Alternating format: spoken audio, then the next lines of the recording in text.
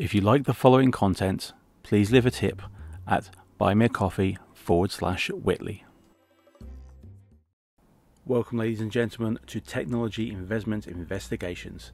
Today we're diving deeply into the fascinating world of technology investments, a journey as stepping into a virtual world of Tron or experiencing the mind-bending realities of Lawnmower Man. Okay, they're probably not the best films to kind of reference, but I thought, well, you'll be intrigued and you're going to be in for a treat today. So before we explore Microvision Inc, let's set the stage with a industry that revolutionises our lives. Think of self-driving cars navigating city streets like characters in a futuristic blockbuster, or augmented reality transforming your surroundings, much like Google's ambitious attempt with Google Glass, or Meta's interesting vision of the metaverse. Let's build little hard-earned dollars.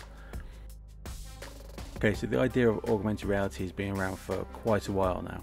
I can remember films and TV programs going back to the late 70s, where they described kind of computers changing the way we see the world. Microvision is one of those companies. So let's focus on Microvision Inc, our main protagonist in this tech tale. Imagine a company that's a true pioneer in the field of augmented reality and sensing solutions. An underdog compared to the tech giants like Google and Meta. It was founded in 1993. It's been at the forefront of developing laser beam scanning technology. Now, we have reviewed companies in the past that have done something similar for cars and for scanning various environments through drones and things like that. Now, this is often referred to as LBS, laser beam scanning technology, and this company has been at the forefront of developing that. Their journey has been filled with highs and lows akin to the heroes in your favourite science fiction adventures. So let's delve into some SWOT analysis and look at the strength of the company, the weakness of this company, the opportunities of the market for this company, and of course the threats that the market holds to this company, and whether this is actually worth your investment or even your time considering it. So cast your minds back to last year when we did a review of Lidar Inc. Same kind of principle. It's a company which specialises in a version of augmented reality in which lasers are used to scan the environment in 3D in real time in order to map it so that various autonomous events can take place with computers or drones or cars or whatever else it needs to do. So if you look at what this company can do, looking at its products, it has some decent things coming out. It has the MVIS with perception, which is an object detection and classification and tracking system. It's a very simple box that basically fits onto the car and allows it to scan everything around it in real time. Safe mobility is basically how they're describing it. So let's picture a technology portfolio that rival Google's and Meta's ambitious endeavours. Microvision possesses the kind of tech that could rival the dazzling visuals in Tron. Don't ask me why I keep using these film metaphors. It's the only way I can kind of describe what's going on with these companies so that I can get my head around whether it's actually worth looking at properly. So their LBS technology is a game changer, allowing for augmented reality displays, interactive display systems, and probably a direct competition with Google's ArcCore itself. Definitely a competition with anything Meta's doing.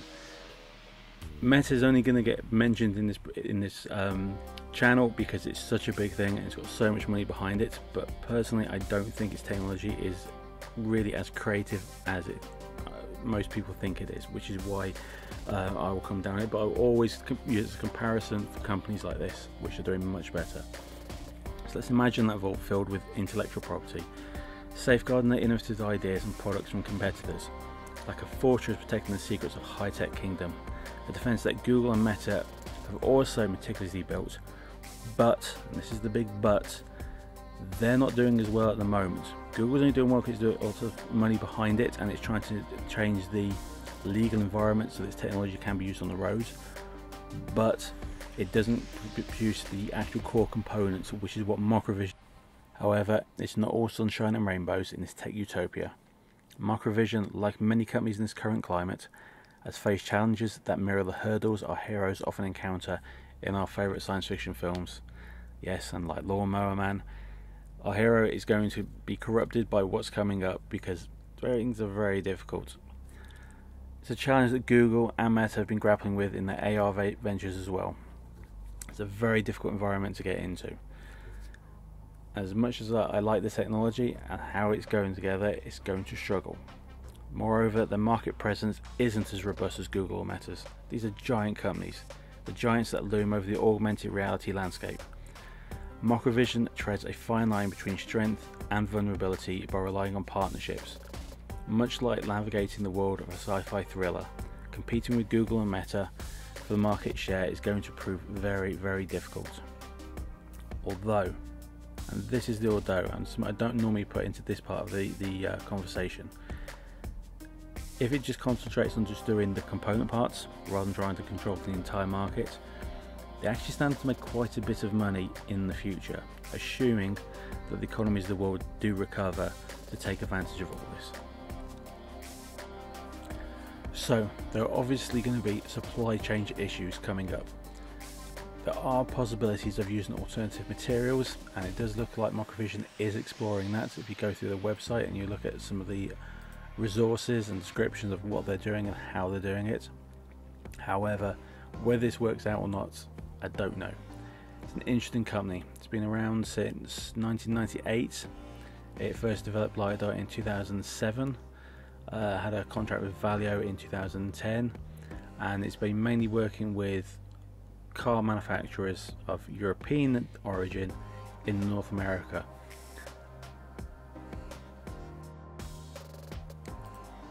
We try and look at how their financial outlook is going. I do a little bit of this in this, but I don't think it's worth kind of over egging what it's doing at the moment, given the current state of the world market and the way cash is moving between tech firms. There is obviously some debt, and there's quite a bit of money on the table. This isn't a multi-billion-dollar company. This is a multi-million-pound company. And like all companies, we don't seem to get dividends, which is the one thing which drives me crazy. But you're looking for an increase in share price. Given that the market is all the way down at the moment, it is worth investigating. I would not tell you to go in there and actually buy the company, but it is definitely worth looking at. If we look at the charts, they're doing all right. They're a bit all over the place at the moment, as we expect for this time of year. It's now September 2023. Go look yourself. We'll carry on basically doing the SWOT analysis outside of that. So, opportunities. Let's picture a golden opportunity that could lead to groundbreaking developments. A race with Google and potentially Meta for the futuristic world that we are going to be emerging into. Microvision has the potential to expand the presence of augmented reality applications and grow in popularity, directly challenging Google's artificial reality ecosystem, and definitely Meta's metaverse.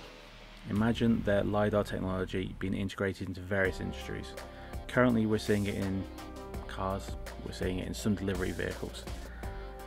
Can we consider the idea that by diversifying their product portfolio, their new strategy could mitigate risks and allow them to capitalize on this emerging technology?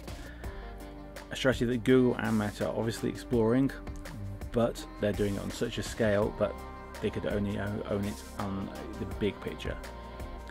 My argument with this company is that if they can produce the component parts, they would be like the Intel or the AMD of the PC market. They wouldn't produce the big PC, but they would produce the component parts, which allows them to kind of make their money in the future. Perhaps even they would be like more like ARM, which has just seen that big floats on the stock market recently. Now let's discuss the threats facing Microvision. Google and Meta, all three companies live in the same ecosystem and are going to be affected by the same problems. So let's picture a scenario where they're like David facing Goliath, perhaps like navigating the unpredictable world of a science fiction thriller, but in a highly competitive landscape. They operate in the market where giants like Google and Meta are the augmented reality space. Competition is fierce, and being a small player can be challenging. It's a bit like navigating a dystopia where everybody's vying for dominance and only a few will ever be able to come out on top. On top of this, there is the current economic uncertainties and the severe market volatility that's looming over all of us, genuinely like a dystopia. The stability and growth of this company is threatened by that. As long as they can keep their cash in the right place, I think there is a future there, and it's definitely a technology that we're going to see more and more of and that we're going to be living with every day in our lives. These threats are common for all the players though in this arena, and it's a high stakes game. All tech stocks are struggling at the moment, and Microvision Inc isn't one that's going to kind of get away with not experiencing some pain from what's taking place. Now obviously with the idea of artificial reality controlling vehicles and movement of goods, that would be affected by legal parameters. That will only happen and affect Microvision if that technology is shut down completely. Doesn't look like it's going to happen. There's always going to be some version of this technology being in use in the future. So I'm not going to say that's a threat, but it is a potential threat and should be considered that at any moment, just as we've seen with cryptocurrencies, this technology could be stopped, and there could be an assistance of a human operator directly doing everything, and that nothing can be done with any form of Lidar technology whatsoever. That's remote, but you should consider that it will be there. So in conclusion, Microvision Inc stands as a formidable contender in the augmented reality arena, competed head to head with tech giants like Google, like Meta, like probably a dozen other companies out there that I've not mentioned. Their innovative LBS technology is a strength that sets them apart, and their ambition is just as fierce as that as the big players. However, they must address production scalability and market presence, which is a severe issue for this company, to fully capitalize on their opportunities and to overcome the threats that they face. So remember, investing in any technology company can be a real adventure, and I'm here to be your guide through this digital landscape. If you stick around to the end of your investment, you might just find that this journey has had a happy ending after all. So thank you for joining me today on this technology investment adventure, where Microvision, Google and Meta have been competing and are competing in a real-life science fiction adventure. Who knew we would see that day coming? So remember, investing in a complex game, it's essential to do your research before making any decisions. My advice, stay informed, stay curious, and consider subscribing to this channel for more insightful investigations. And if you enjoyed this content, please consider leaving a tip to support the channel's growth. Your support means the world to me. Until next time, this is Technology Investment Investigations signing off. Goodbye and stay tech savvy. If you like the following content, please leave a tip at buymeacoffee.com/Whitley.